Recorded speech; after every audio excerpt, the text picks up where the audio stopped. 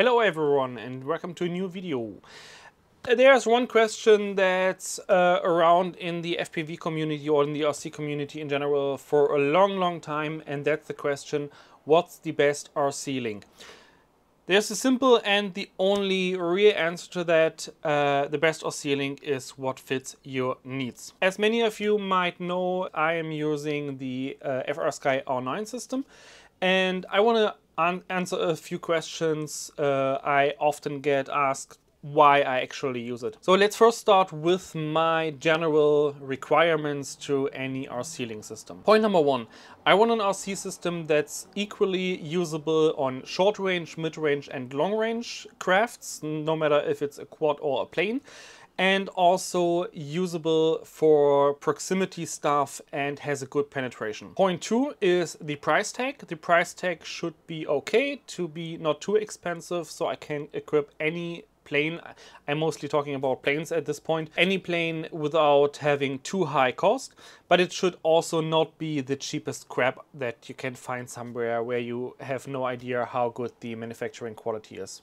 It should also be a reliable and easy to set up system, so I don't want to fiddle around for hours just to get it updated, bound and set up in my craft itself. And point number four is it should have a high telemetry range.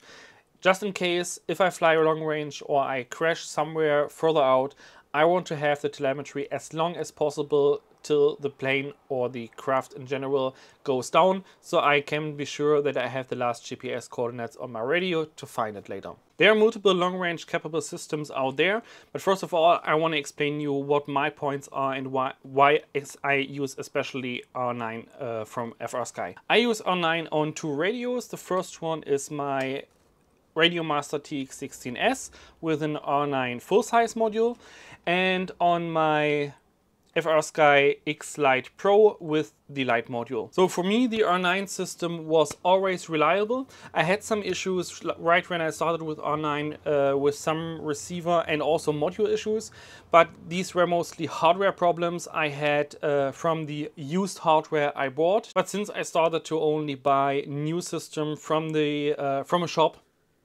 and not used hardware, everything was fine. So I don't know what the previous user has done with the equipment. I only use R9 on the Access protocol today, and that's also the reason why I got the Radio Master TX16S, because with a simple mod it is possible to use the Access protocol on this radio.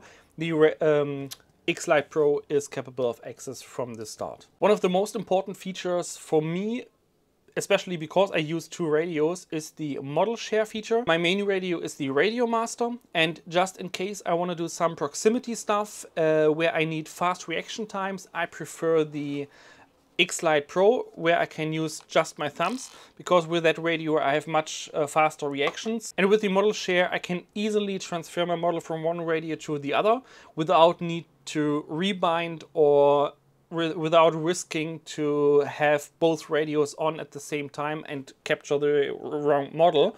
And this also allows me to share my models with other pilots. For example, if I fly with friends, I can just bind one model to the other radio and we can fly my models at the same time. The next feature I like on the R9 system is the FPort protocol. That's the protocol the receiver uses to communicate to the flight controller. And the reason why I like it so much is because it's only a one-wire connection. That means there's only one single wire that is used for the telemetry data and also for the RC link data.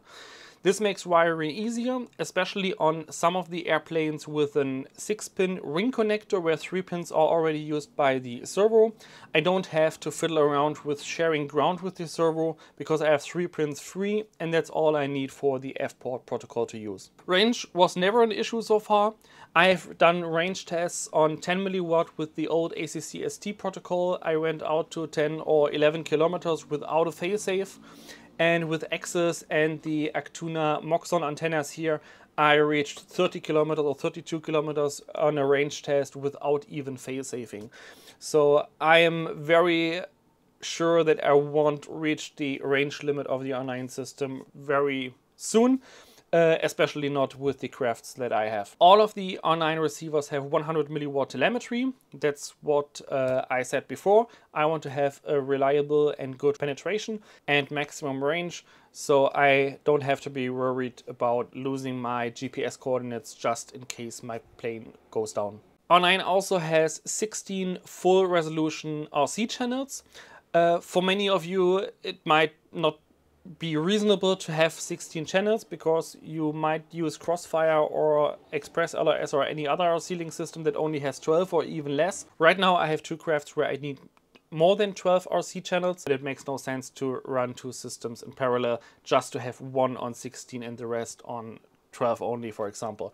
So at this point, this is also a good point for me why I use R9. So what are the downsides of R9 for me personally? One thing I don't like is that it doesn't support MAVLink telemetry. When I want to forward telemetry from my radio to a ground station or to an antenna tracker, I have to use the telemetry from the radio, and that's the FrSky X telemetry. At least that's how it's called on the antenna tracker. This reduces at least the capabilities of using different tracker hardwares or different ground station software. Also, to use the access protocol, most non-FrSky radios need a modification if a modification is available.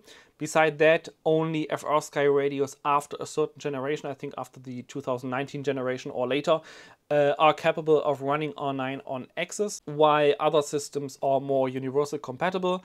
So yeah, of course, I am limited to specific radios, but with these two radios in combination, I have the perfect match for myself. So let's talk about the other RC link systems and why I don't use them, and also to see what I miss from them. First of all, Crossfire. As I mentioned before, Crossfire only has 12 channels, so all my planes are on R9 right now, and this is one of the reasons for them. I also talked about the F-port protocol before. Crossfire uses the CRSF protocol that needs a full UART, TX and RX. So one wire more, that also makes the wiring on some of my planes at least more complicated. And from my experience, I also have Crossfire, and sometimes I use it for testing purposes. And from my experience, the update procedure on Crossfire is a little bit too unreliable.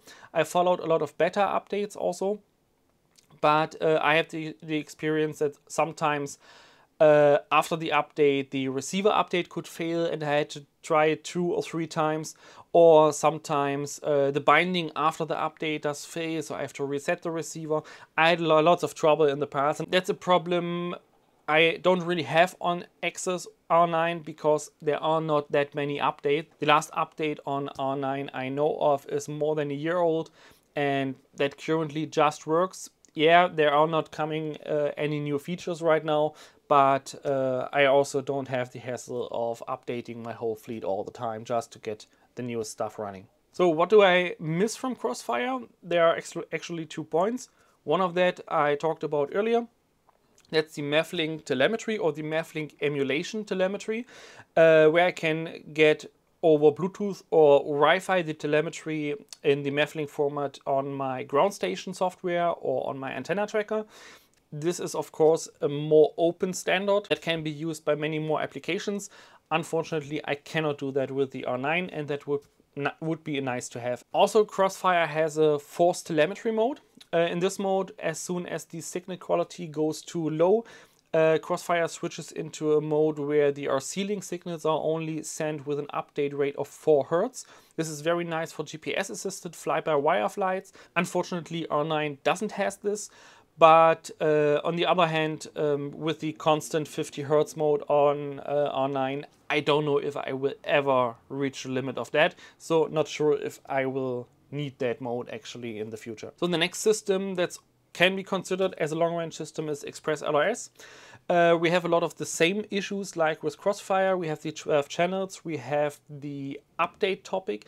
I'm not sure about how reliable the updates on Express LRS are, but at least for Express LRS I need a separate device to do the updates, because the receivers and the modules have to be updated over Wi-Fi from a smartphone or from a PC. So if I forget to update any of my crafts after I updated the module, I have to have my laptop or my phone with the application, with the firmware available in the field to update it that way.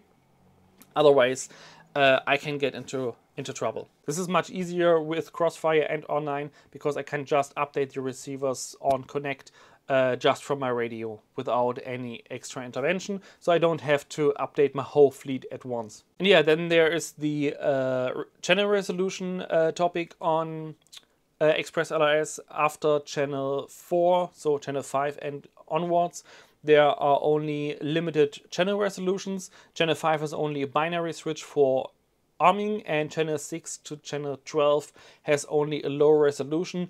That makes the use of head tracking a little bit more jittery. Some say they don't have a problem with that. I don't like it, so that's also a point for me not to use XpressLRS. One thing from XpressLRS is actually pretty cool, and that's the 2.4 GHz micro receivers, these very small ones with the onboard ceramic antennas. This is something I really like because it makes sense to have them in smaller crafts or in airplanes or quads with or that are only meant to use for proximity. I wish that would be available from other manufacturers as well. And the last system I want to talk about is DragonLink, but actually this is a pretty short talk. Just when I look at the prices, that's an absolutely no-go from my perspective at least.